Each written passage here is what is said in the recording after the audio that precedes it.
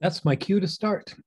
Good evening, everybody. Hey, welcome to the Virtual Night Sky, our version of Virtual Night Sky for October the 19th, 2022. I can't believe this semester seems to be just whizzing by. We're about halfway through, and it seems like we just started yesterday. So things have been pretty busy around ASU and the campus and our building, and we're going to tell you about some of those things tonight. So before I get started, let me just formally introduce myself and some of my team. So my name is Rick Alling, and I am a manager of community outreach for the School of Earth and Space Exploration. And we headquarter on the ASU campus, the main campus in Tempe, Arizona. And we've been doing this particular program, this Virtual Night Sky, as a product of the School of Earth and Space Exploration for almost 2.5 years now, I think. We're getting close to 2.5 years. It started out as a COVID project, and then we just kept going. So every other Wednesday night, we'll be back with you. We've got programming planned into mid-December, and then we'll take a break. But I'm glad you're here tonight. As you know, if you're a follower, if you've watched this before, there's some things I'd like to just talk about. We do have closed captioning. We put that on the screen, but you're kind of in charge of it yourself. If you don't want it there, you can just push that little X button and close it out. It won't stop anything else that you have. We like to use that because these programs are recorded and then they become available on our website so people can go visit them later. That makes it easier to deal with those translations. We encourage you, we absolutely want you to do questions, ask us questions during the show. And you do that by pushing the little question and answer button at the bottom of your screen. You just turn that on, a little window will come up, and you can just sort of ask away. If you have a comment or a question that you think you'd like to share with us, sometimes those are answered in the background just as we're going along, if they're easy questions. And sometimes we take those audience questions and bring them forward when we do breaks in the program. And we'll have 2 such breaks this time tonight. So think about those. Think as we're going through. If you have any questions, want to do that because we've got an interesting program tonight, and we'd like to sort of talk to you about some things in depth that you might like to know about. I'm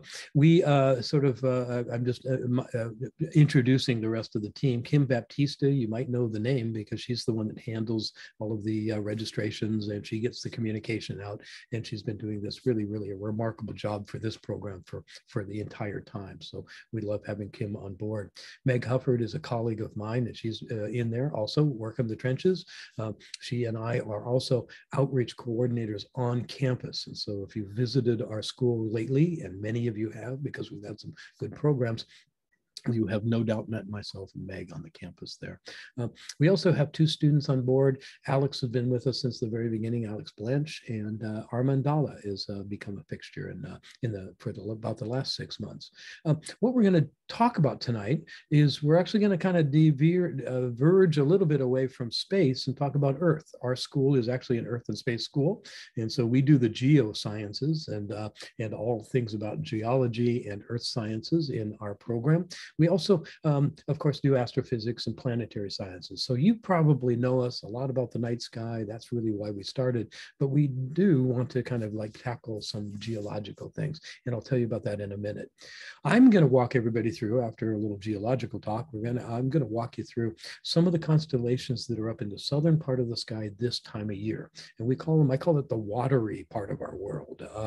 All of these constellations sort of relate somehow to water or oceans, rivers, and those kinds of things, fish and those kinds of things. And so we're going to talk about those tonight, just kind of get everybody up to speed on what that means. I'm just going to notify everybody about looking at Saturn, because Saturn is is perfectly placed in the evening sky right now, and we'll tell you how to look for it and how to find it and how to see it. Armand is actually going to give us a little preview of the Orionid meteor shower, which is actually sort of happening tomorrow and the next day. So that's going to be kind of important. Meg is going to give us a little review of something, or a little sort of a little slideshow about something we did last Saturday. It was our Earth and Space Exploration Day. And we had a lot of fun, and we got a lot of pictures to show you sort of about what happened last Saturday. And then I think if I've forgotten anything, we'll get to it by the end of the program. But that's a full program. That's lots of pieces here. So before any further ado, I'm going to bring to the screen a colleague, a friend, a former boss, a professor at Arizona State University, Dr. Steve Simkin.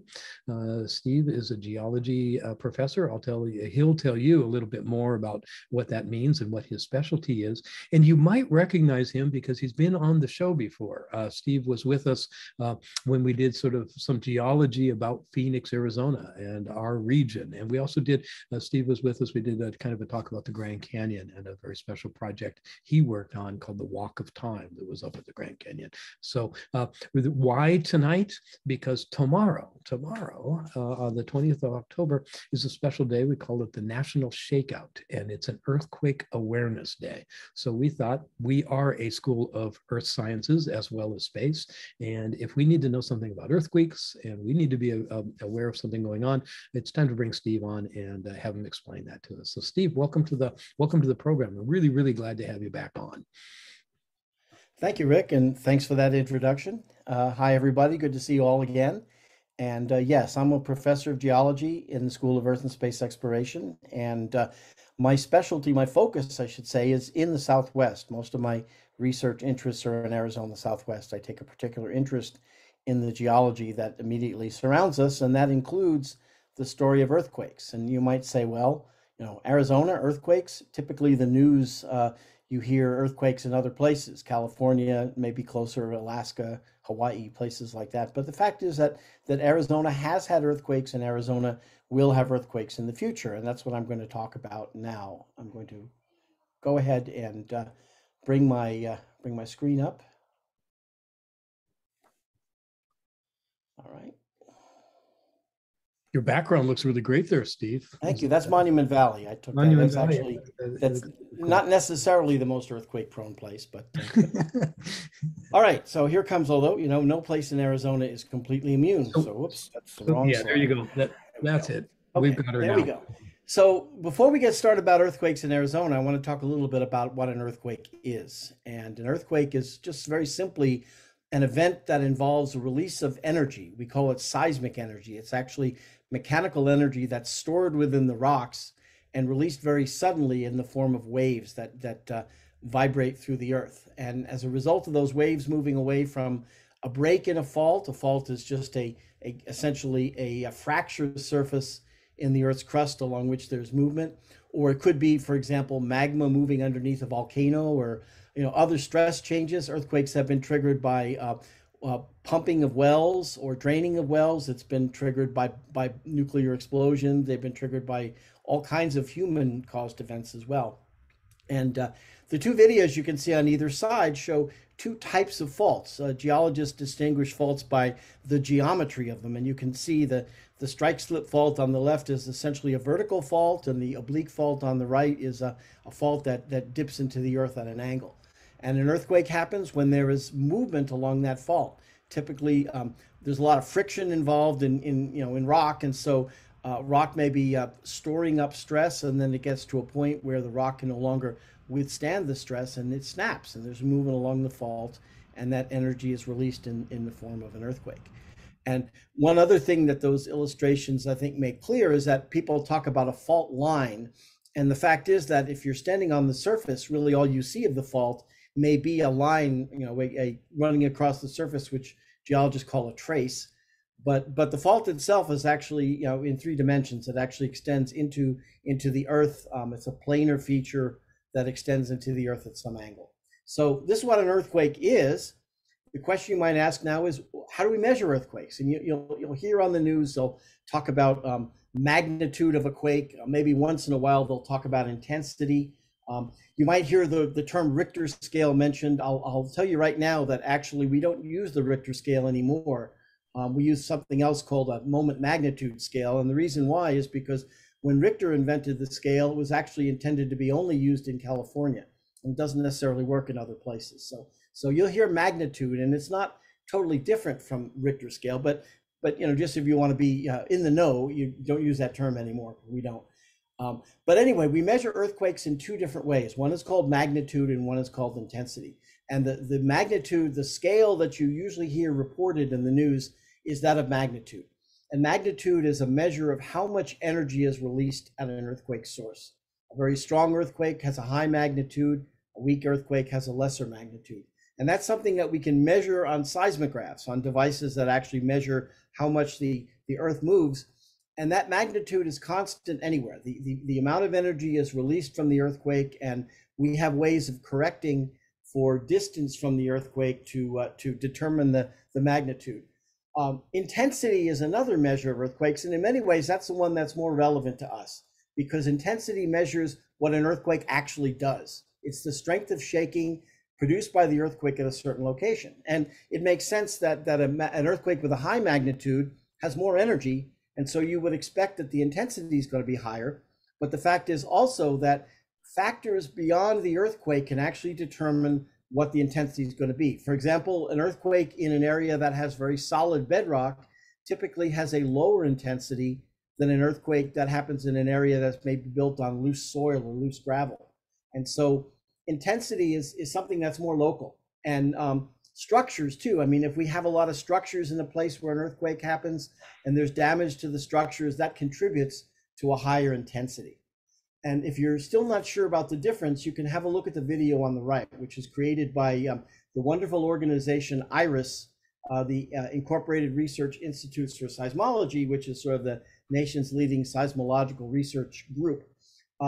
So it's going to come around again. If you think about a light bulb, okay, the magnitude of an earthquake is like the wattage of a light bulb. So like, for example, a small earthquake might be like a 25-watt bulb. A bigger earthquake might be a 150-watt bulb. And no matter how far you are from the bulb, that wattage doesn't change. That's the amount of energy that the bulb is giving off. But intensity then is how much light actually hits you. And that's determined by how far away you are from the bulb, and maybe whether you have something shading you, or maybe you're looking down or something. And so intensity is essentially how much light you get. And that's more of a local thing that's determined by local factors. So we can talk both about magnitude and intensity, and I'll kind of mention both as we go along. So Arizona, does Arizona have earthquakes? The answer is a resounding yes. And earthquakes have actually occurred in Arizona throughout its geologic history. The picture on the left I took in a place called 60 Mile Canyon, which is down at the depths of Grand Canyon. And you're looking at an outcrop of sandstone that's 1.2 billion years old. That's really, really old rock, even by Arizona standards. And the height of that outcrop is about 6 feet, a little bit more than 6 feet. Notice how that rock has got all kinds of wavy and squiggly patterns in it. Geologists call those seismites. And that's exactly what it looks like. When that sand was deposited, it was still wet before it had been changed to rock by pressure and cemented together. It was subjected to one or more earthquakes. And the waves passing through vibrated the sand and caused it to form those wavy shapes and actually to flow. You can see places, for example, right here. I don't know if you can see my little cursor there, but right here, the fluid, the sand is actually kind of pushing its way up from one bed to another because of the pressure it's undergoing during that earthquake activity. So that's essentially a fossil earthquake you're looking at, a 1.2 billion year old fossil earthquake, which tells us that earthquakes have been going on here for a long time. On the right is a map that the Arizona Geological Survey produced that shows the locations and comparative magnitudes of historic earthquakes in Arizona. And 3.0 now, 3.0 is not a particularly large earthquake. There's no question that while we have earthquakes, we don't typically have as many of the really powerful ones as you might get in a place like California. But we still have them, and we still occasionally have some pretty good sized ones. Notice too that on this map, some of the bigger earthquakes are actually just off the boundaries of the state in northern Mexico and in California. And I'll get back to them in a little while.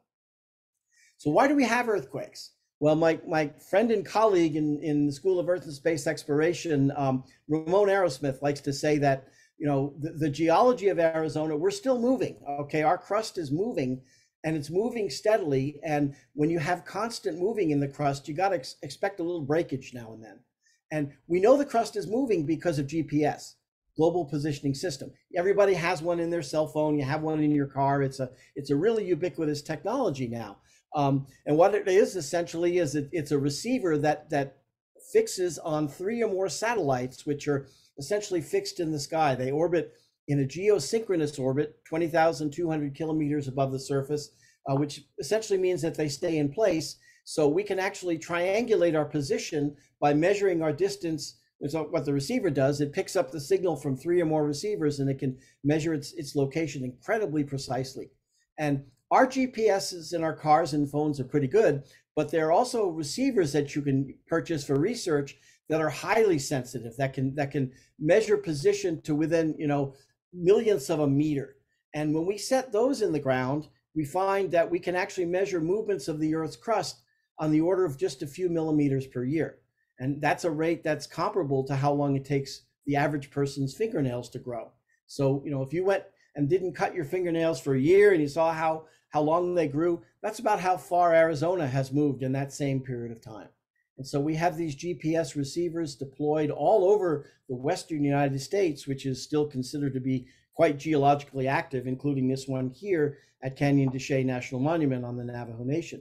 And when we plot the data from those GPS stations, we get something like this.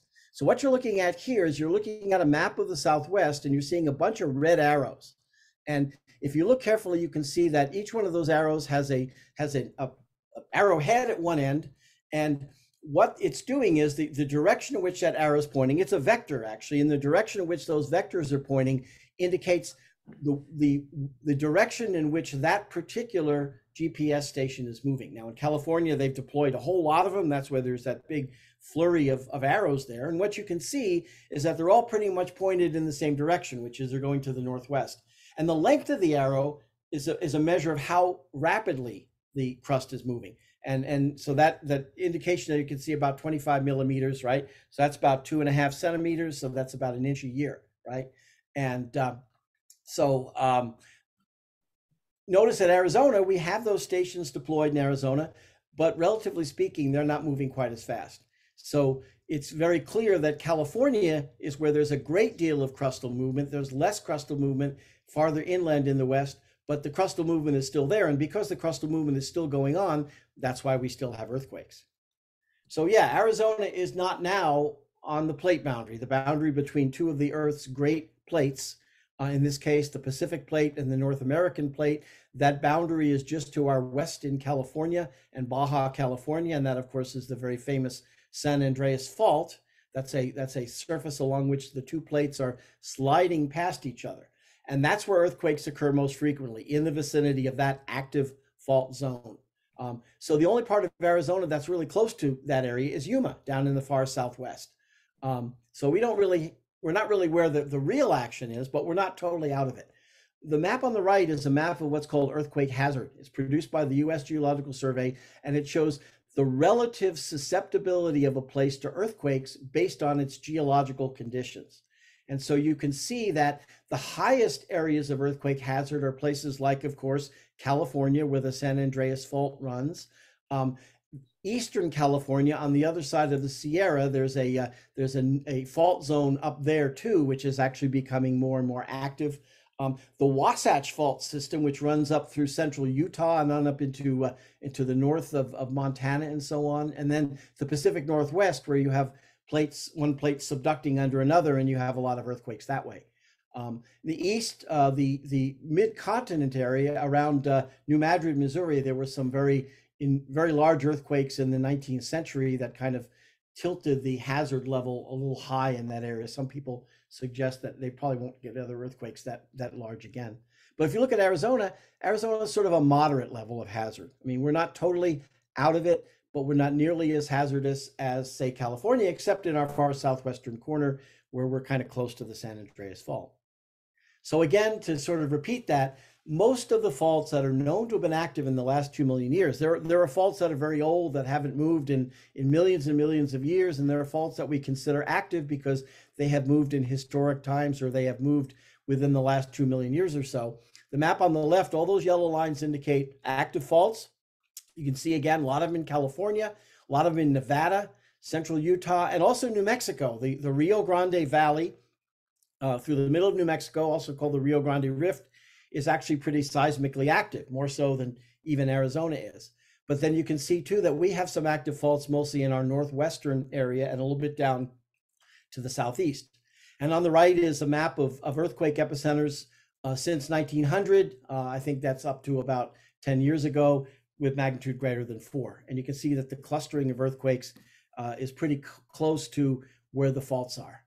And so again, in Arizona, Most of the earthquakes surround us, the areas that are most active, but we do have some earthquakes in the western Grand Canyon and Flagstaff area, and in the transition zone, which is the mountainous region that separates the low deserts of southern Arizona from the high plateau of northern Arizona. So what I'm going to do now is talk about a few historic earthquakes that affected either Arizona or very close to it, just to give you a taste of what's happened. And we can't say is not going to happen again at a certain time. So I'm going to start with May 3rd, 1887, because it was a whopper. It was a magnitude 7.5 earthquake.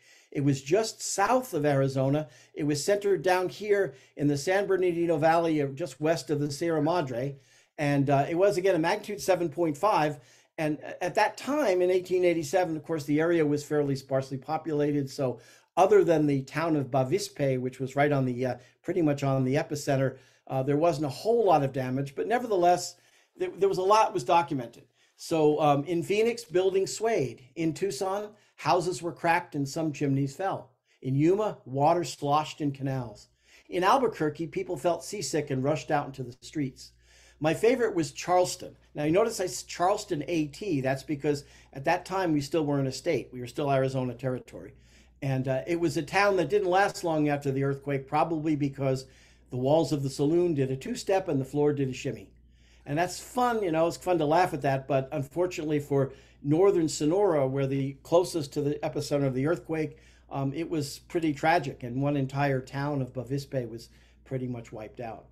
Now, on the right, it's kind of interesting. At the lower right, you see a photograph that was taken not long after the earthquake of the rupture, the fault scarp that resulted from that earthquake. That was essentially a wall about 14 feet high that ran for miles across the countryside that formed at the time of that earthquake. Basically, when that earthquake happened, the area on the right dropped down, the area on the right stayed up high, and on the left stayed up high, and you had this tremendous fault scarp. And today we can look on aerial photos, or we can go out in the field and we can trace the rupture of that earthquake for 63 miles from Sonora all the way up just about to the border of Arizona. That's a sizable rupture. That's the longest of its type recorded in historic times. So, this happened in 1887, but just imagine if something like that happened again today. What could happen in Arizona? That would be not something we'd want to experience, and it could be very, very serious, not only for northern Mexico, but for southern Arizona as well. And not to worry anybody, but the fact is that there has been some increased measured seismic activity in that fault zone within the last couple of years. Doesn't mean that anything's going to happen, but something we want to keep an eye on. Okay, early part of the 20th century, 1906, 1910, 1912, there were a series of damaging earthquakes in the Flagstaff area. And the documentation you can see here in January 1906, chimneys were shaken down, crockery fell, clocks were stopped, school children were thrown into panic.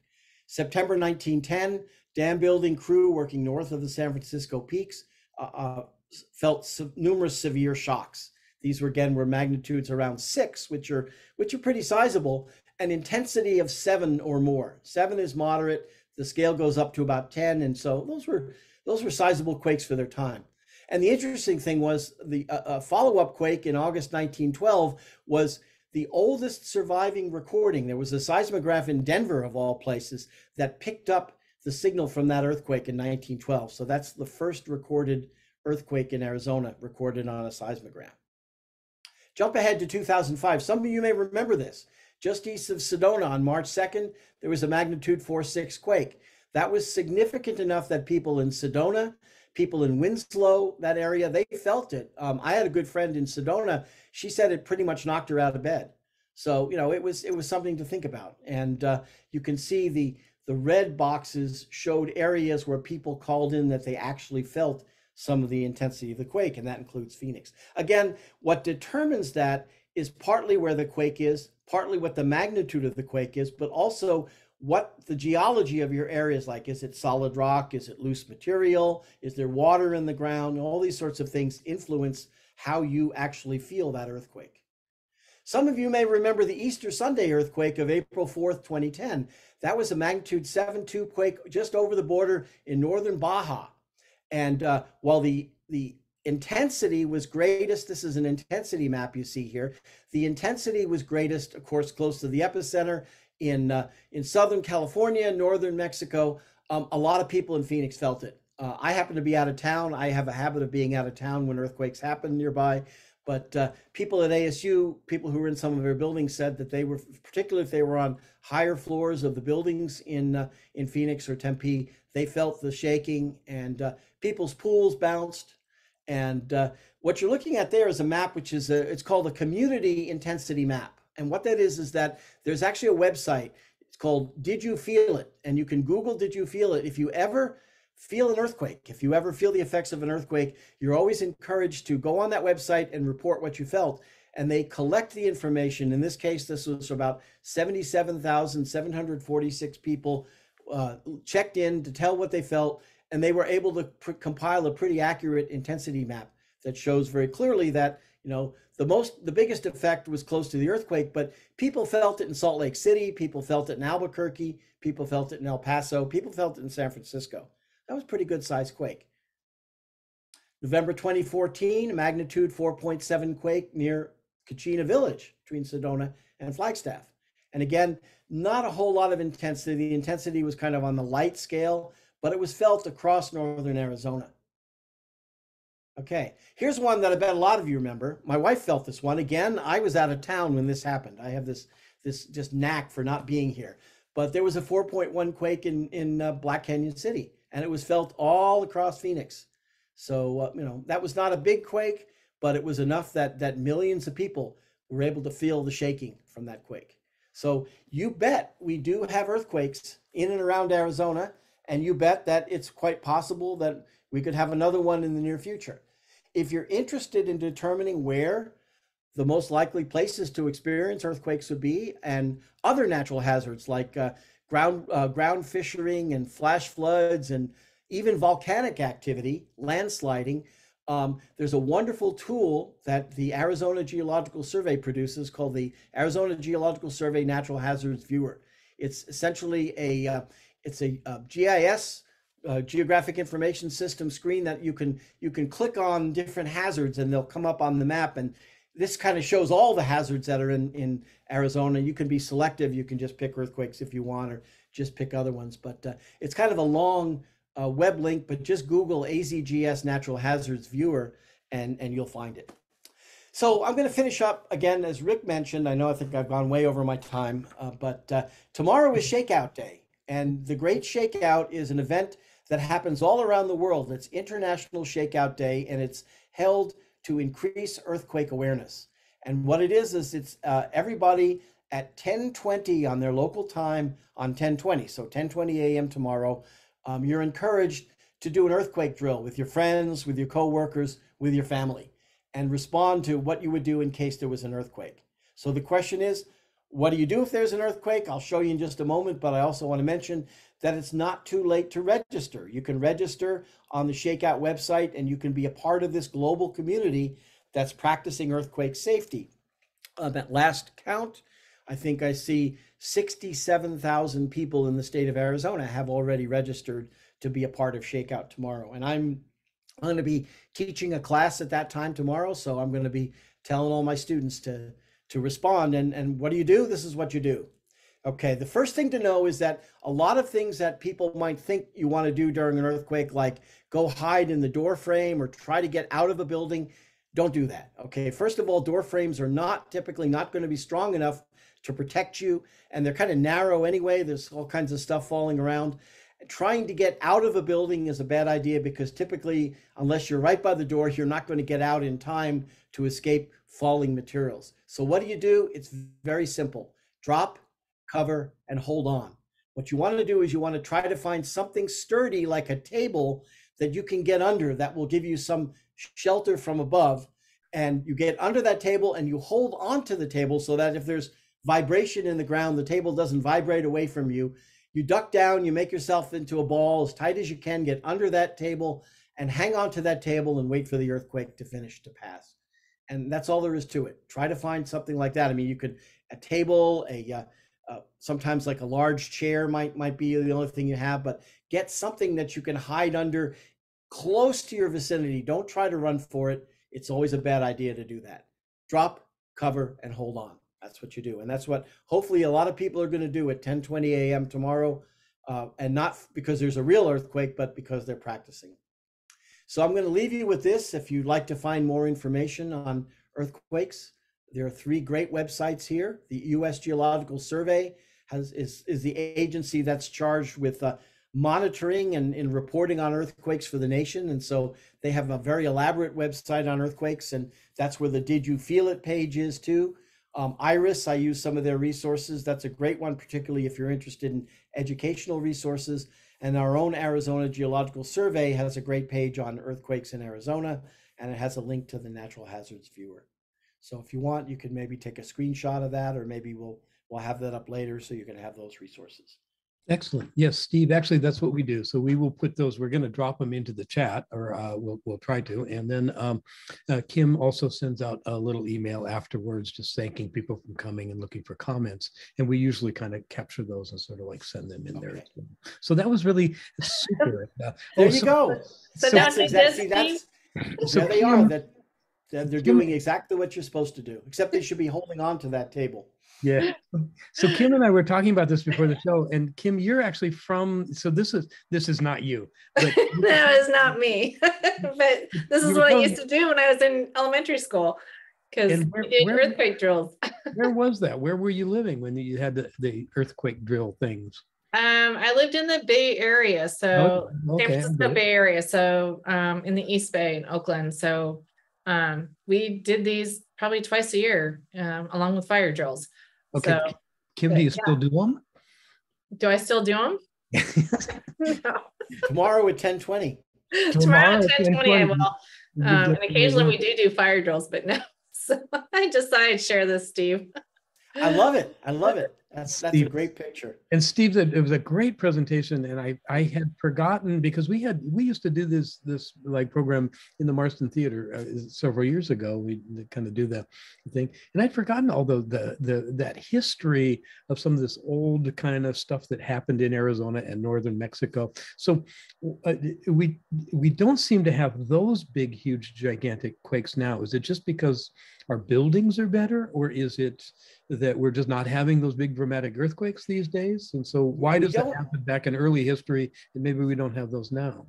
Well, it's just a time question. I mean, we're looking back over a couple of centuries, and over that much time, you're likely to have something. And so if we look forward the same amount of time, we're probably going to encounter similar rates of seismic activity.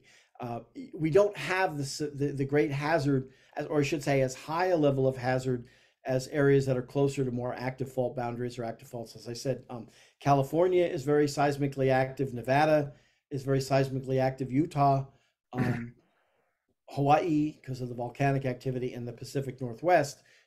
We're just outside of that, but nevertheless, we are in a region where, if let's say there's a magnitude 7.5 or 8 quake along the San Andreas Fault, we're going to feel that in large parts of the state, and places like Yuma will probably sustain some damage, unfortunately. And then, of course, the other thing that people think about is that heaven forbid, if there is a very bad quake in California and people have to relocate for a while, where are they going to relocate to? Yeah, they're going to come here. Place.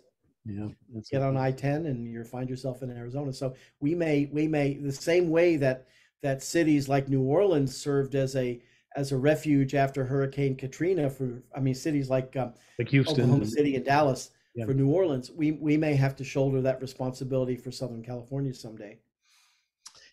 It's always fascinating. We think, we think it might not happen, but of course it could happen. And I also have childhood recollection. I grew up in Stockton, which is sort of central California. We had little quakes there. And then in Denver, surprisingly, Denver also. Colorado is Denver, same thing. I just remember, often, it was like once every couple months, you'd feel a little sort of sway and shake. Mm-hmm. So super. I think we have some audience questions. So I'm going to ask Alex if we got something going here. Yes, we do have some audience questions. We have a few. Steve actually asked 2 questions. They're kind of separate. The first one is an oblique fault also known as a thrust fault? Not exactly. So a thrust fault, there are 2 types of faults. There's faults that we call strike slip, which basically is sideways motion, and dip slip faults, which has a vertical component to it. And a a fault where we call the hanging wall, so the lower side goes up like that, that's called a reverse fault. But if it's at a very shallow angle and does that, that's what we call a thrust fault. Okay. If the side goes down instead of up, we call that a normal fault. And if it has a really shallow angle and does that, we call it a detachment fault. But those are all like pure, where all the motion is considered to be in either all vertical or all sideways. And real faults don't always do that. Real faults, they might have a component where it slips partly down and partly sideways. And that's what an oblique fault is.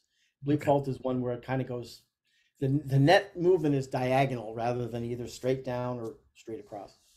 So, all right, perfect. That's a great explanation. It makes a pretty good demonstration, right?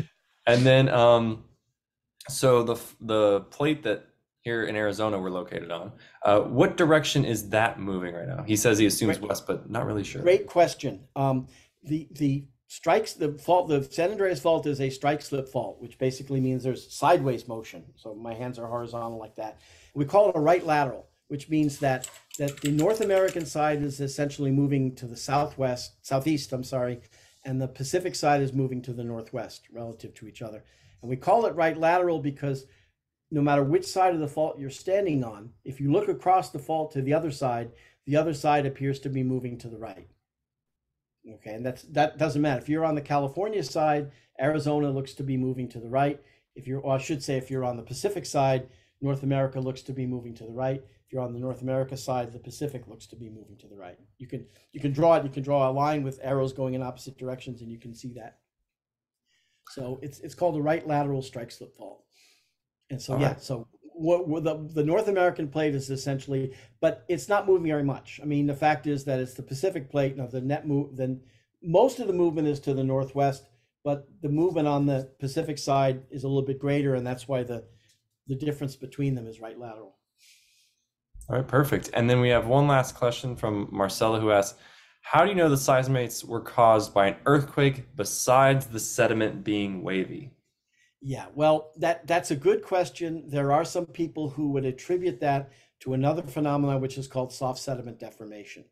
And soft sediment deformation is just essentially, the sediment would not be deposited so much in a wavy way. You might see some ripples if it was deposited by a current, like a stream or a wave moving forward.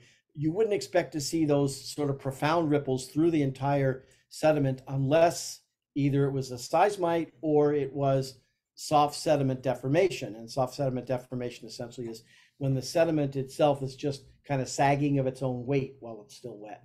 And I am not an expert on interpreting those patterns in sedimentary rocks, but people whom I trust have, most of them, I would say, lean toward them being seismites. And seismites can be found in other places as well. And we have seen recent seismites. We've actually seen them in sediments that are still wet that haven't turned into rock yet. And these resemble what we see there. So there is a possibility that they were caused by something else. There's always that possibility, but the most widely held interpretation for those particular rocks is that those were earthquakes.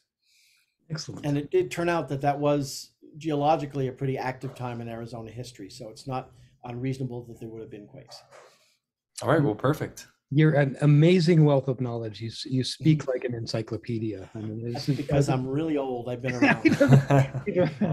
So I think it's excellent, and I love having you sort of like just come on the show, because really part of the idea of this show is things that you can go out and look at, and you can go out and look at Arizona geology. I mean, it is amazing. You sure can. Travel anywhere up north to the canyon or down south in the regions. Arizona geology is fascinating, and there's a whole bunch going on here. So, and now we know. And so for everybody, just tomorrow is the day. So earthquake awareness, yes. And we all need to be aware of it. And so we've done our duty, Steve. We've done it. And don't forget, for the Spanish speakers, it's agáchese, cúbrase, agárrese. Yeah. And then I can't roll my R's as well as I should, but and then something through your discussion, something I wanted to sort of suggest to you is maybe you could share your travel schedule with us, and so we know when we're more likely to have an earthquake. Is that right? Yeah. Okay, I think that would be good. Well, I could rattle off at least 10 examples of places that have been hit by quakes where I should have been and wasn't. Okay. It's really uncanny.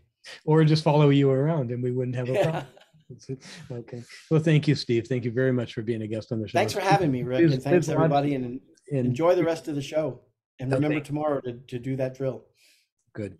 Hey, thank you, and thank you again. And so for the audience, we ran a little longer than we thought, but it was fascinating. I just love seeing that's an amazing PowerPoint show, kind of show us a little bit about the history. And I learn something new every time I see one of those and talk.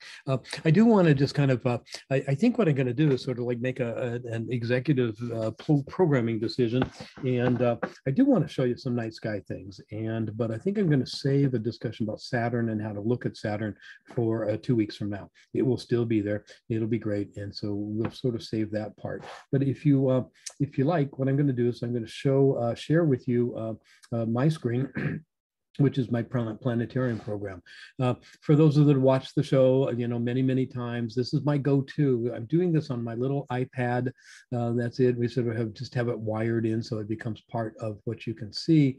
And this particular program that I use here is called Sky Safari Pro. And it's actually, anybody can buy it. You can do it. And there are others. There's lots of different kinds of planetarium programs for different kinds of computers if you want.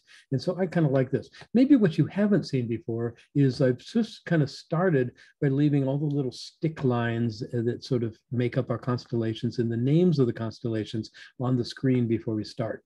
And then I'm just going to tell everybody, just as a little way of orientation, this is actually set up for tonight, right after the show. So in, what is it now, in 15, 20 minutes, and from our location, this is what our sky is going to look like, at least hypothetically, right? Or theoretically, not with our light pollution. And I think it's a little cloudy again tonight. So everything that is in green is below a horizon. Everything that's within that middle circle is above the horizon. And what I want to do is I want to call our attention to the southeast. And I wanted to just kind of show you here. I'm just going to kind of draw. I'm going to sketch with my my pen here a little bit. There are a number of constellations down here that are associated with water. And you might not have heard of some of these. This is called Pisces Austrinus, which literally just means southern fish, or southern fishes. A couple of constellations from our zodiac. Here's Capricornus right here, the sea goat. Here is Aquarius, the water bearer. Here is the Pisces that you might know. Some of you might have Pisces as your sign. It sort of like comes around this way. And this right here is a sea monster. Sometimes it's called a whale. Sometimes it's called a kraken. Sometimes it's just a gnarly monster. When you see it in star charts, it's got big teeth and bad breath and everything else going for it. And so this is essentially a huge region of the sky. It's taking over the entire east, south, southeast of the night sky, just above the horizon. And so people that write about this stuff and people that research this stuff and people who know the history of some of these constellations and how they were developed, it has kind of suggested that this isn't just accidental. This is kind of the part of the sky that is the sea. Well, let me see if I can pull up. I don't know if I can do it. Now I'm going to pull up a little map, see if I can put it on the screen. I think you guys can see that, right? So this is essentially a map of the Mideast, and most of the constellations, actually all of the constellations I just described to you, come from pre-Greek, the Eastern Mediterranean cultures. They're all the way back to Assyrians and mostly Babylonians. This is where we sort of have our first reference of these constellations and where we start to see them in development. That particular region is now sort of between Iraq and Iran, and that's the center part of your screen. Sort of the purplish dark outline is Iraq. The other one is Iran. In this particular map, it's old enough to call Iran Persia. And so this is sort of the part. These people had an orientation not only to a night sky that is land-based, but in their world, they also were very aware of the Great Southern Sea.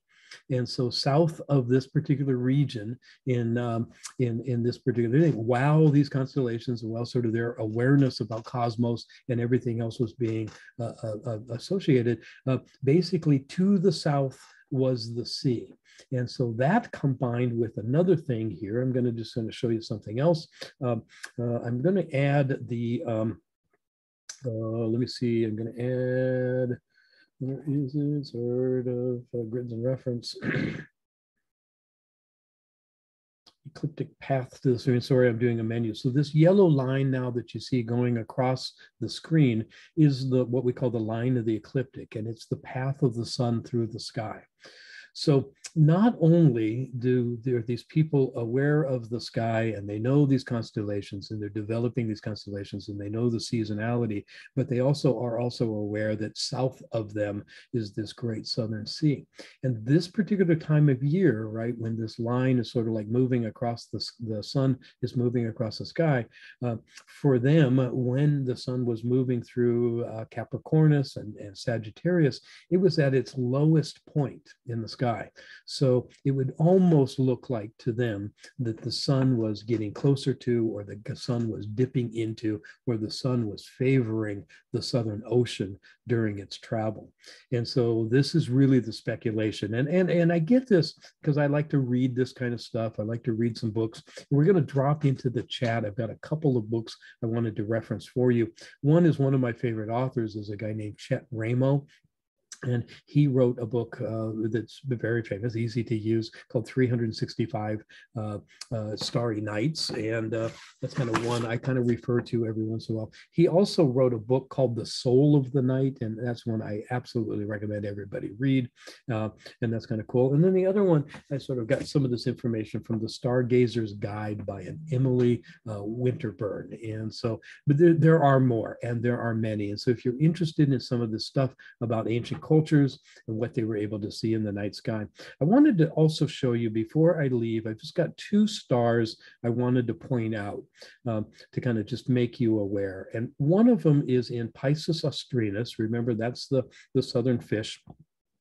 I'll just sort of like draw a little line to it right now. This particular star has a name. It's called Fomalhaut. And I think I can spell this right, Fomalhaut.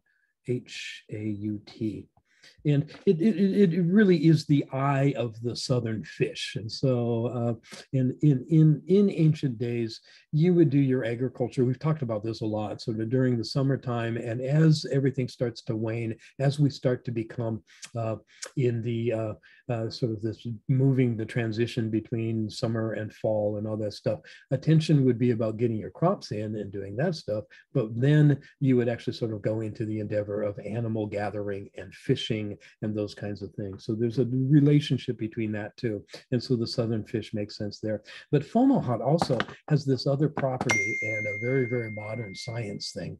I'm going to just sort of like put a little sort of thing on the screen. This is a recent very sophisticated telescope view of the star Fomalhaut, and it's in the middle of this thing.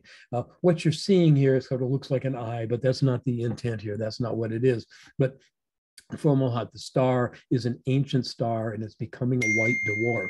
And what we've been able to do with this is see this in infrared. We can see a very, very, very hot early solar system, something that sort of like is kind of still cooling. And embedded in there, you can see this little inset is sort of the path of a planet. And this was all discovered for the first time in 2008. So that's not that long ago.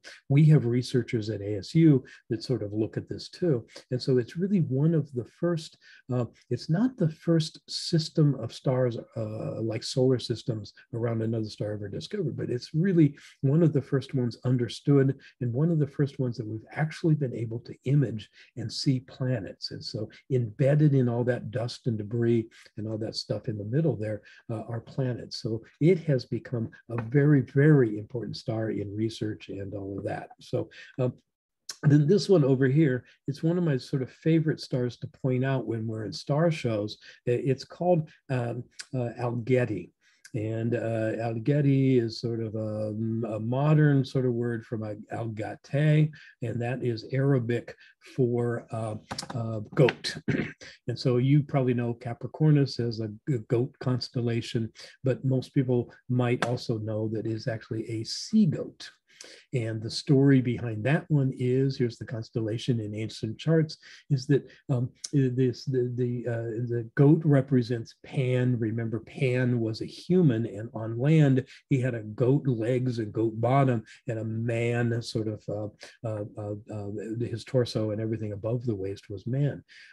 There is a story about Typhoon, which was a sort of a really, really big monstrous thing. Typhoon sort of, it gets its name from sea storms and things like that. Come from that. And there's a story where Pan was running from Typhoon and jumped into a river, and everything transformed. Below the waist became the body of a fish, and above the waist became the body of a goat. And after that, Zeus, the gods, put him and moved him up into the sky as a prominent location. So if that's your sign and you're a Capricorn, that's kind of what's going on there. And so, but just sort of knowing that in this particular place, the sun is moving in the direction from right to left on the screen, following the yellow line. As it makes that transition through Capricorn, we also transition from sort of land-based ideas and animals and into sort of the sea-based system, as you know. So the other thing I just wanted to say about Algety is it's actually a double star, and you can see it. So it's not very bright, so very difficult to see from the city lights. But if you get out into the country, easily noticeable. If you know this part of the sky, you can find Algety. It's the alpha star of Capricornus, but it's also a double, and it's actually what we call an optical double. So it is not two stars interacting with each other, but it is actually two stars that are sitting right next to each other. Here's a way. The one on the right is called Algety Prima, and the one on the left is called Algety Secunda. And so they are both them together make up this particular star in Capricorn. What's really kind of cool about that is that the brighter one, the one on the left, is only about 100 light years away only, right? That's a long ways away. The one on the right is about almost 700, a little less than 700 light years away. So there's a tremendous distance between those two stars, but we just see them from our point of view as almost right together. And sometimes when I'm doing star shows at night and I'm sort of like talking to people about this and I show them that star, I can point out Algety in that part of the system, and then another star way, way across the sky, completely across over the top. And I can sort of like just tell them that the two stars that appear further apart over on this side of the sky and over on that side of the sky are actually closer together than these two little optical double stars that are in the sky. So that's what we have time for tonight. I wanted to just kind of like point this out because these are not big, bright constellations. They're not ones we talk about very often, but there's a part of the sky here that is sort of, it relates to water. It relates to the Southern Ocean. It relates to sort of things waterborne. We didn't talk much about Aquarius, but it also is water bearer. You know that. And in ancient times, and especially in Egypt and those areas, he was the person that delivered water into the rivers. So as the Nile River is running by, there is a constellation in the southern part, as you look to the south from them, where that water is delivered from. And Aquarius is the water bearer, the one sort of pouring the water into the river and delivering it to you. Okay, so there's some stuff. I'm going to kind of stop there with this, and I'm going to actually ask the team to come back with some quick polls and some questions, and then we'll move on to the next part. Thank you, everybody.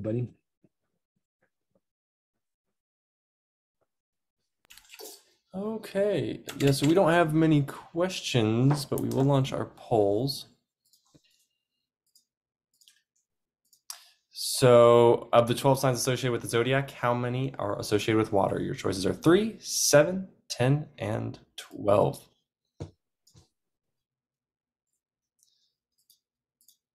And I guess while we wait for those answers to come in, we don't really have any questions since the last break, unless there's anything that you want to touch upon more, Rick.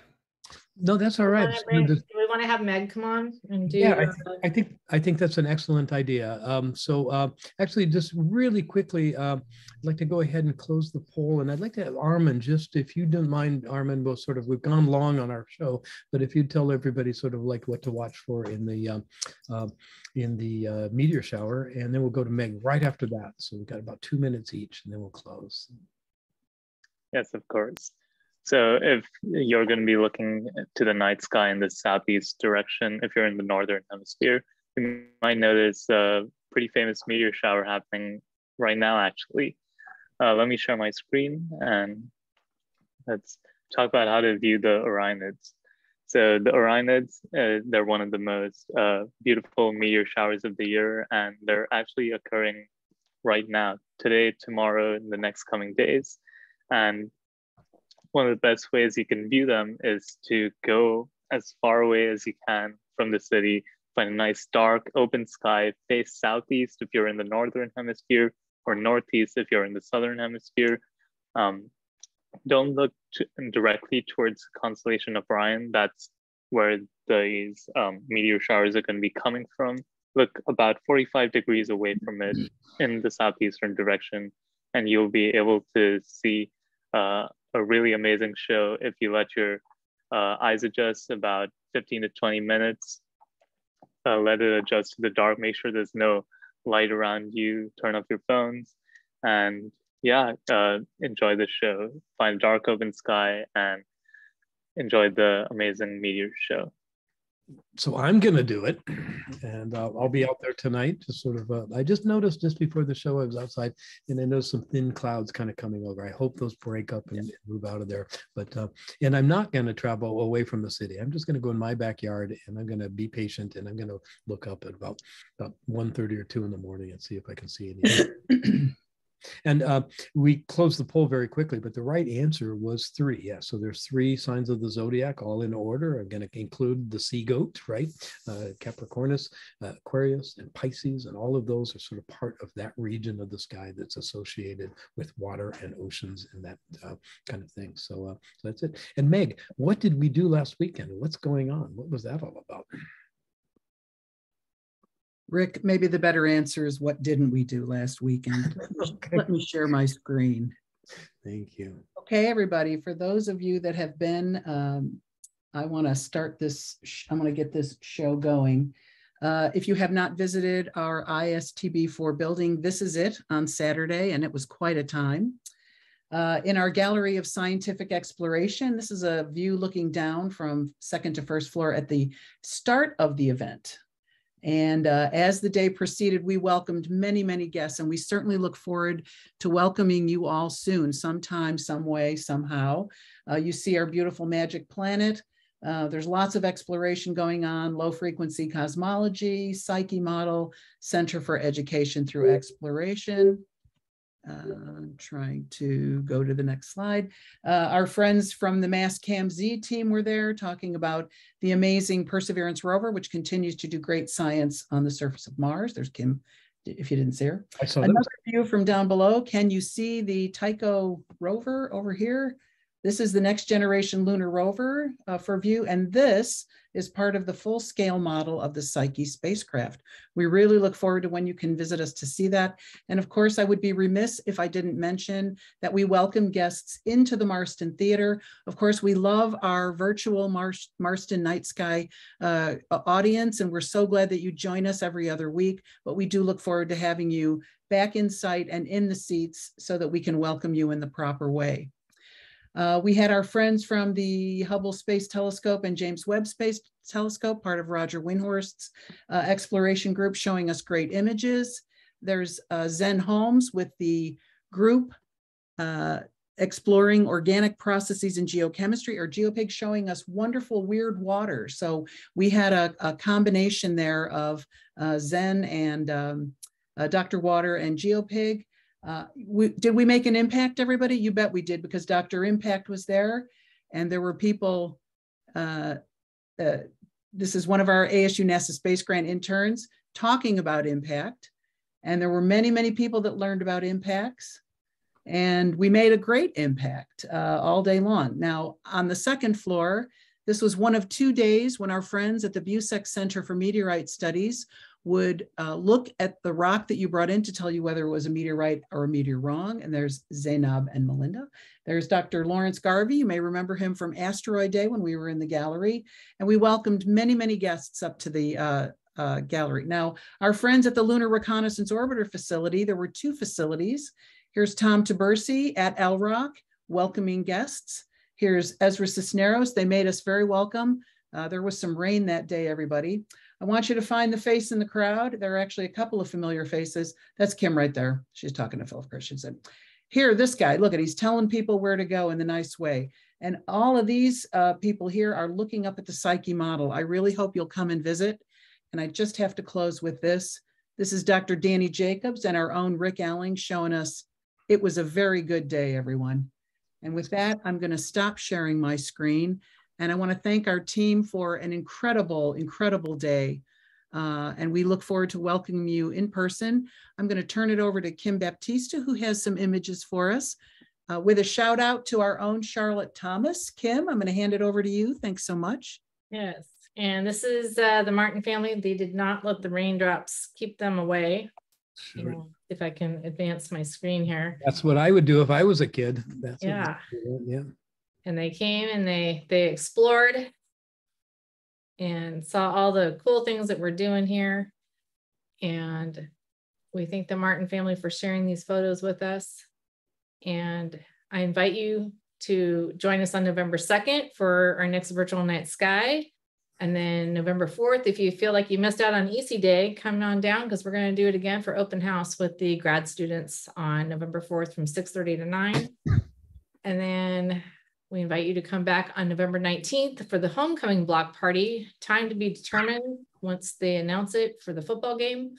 But we will be there with our friends over at Knowledge Enterprise, sharing all the great things that we're doing, but over near Old Main.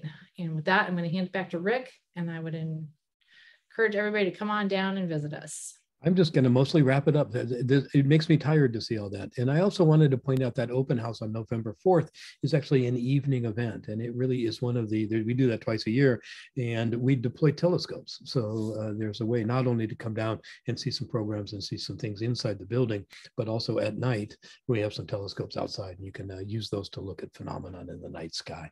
And so that'll be kind of fun. So anyway, well, thank you very much.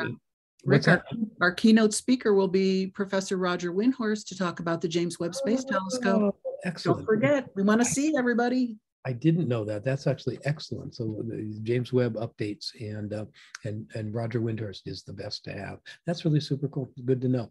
And so anyway, we've gone long. I'm going to see everybody in 2 weeks. Just keep an eye on what we're doing, and just so appreciate your joining us every couple of weeks. And we'll see you later. Thank you very much.